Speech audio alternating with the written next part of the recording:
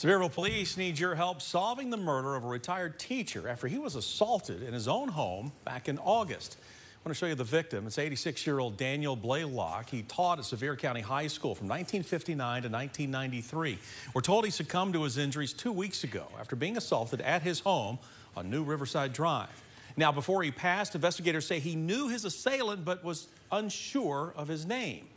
The assault occurred on August 12th. If you have information that could lead to the arrest of the person responsible, you are encouraged to contact East Tennessee Valley Crime Stoppers. The number's at the bottom of your screen, 865-215-7165. You can also dial **tips. And as always, you can remain anonymous and possibly even receive a cash reward.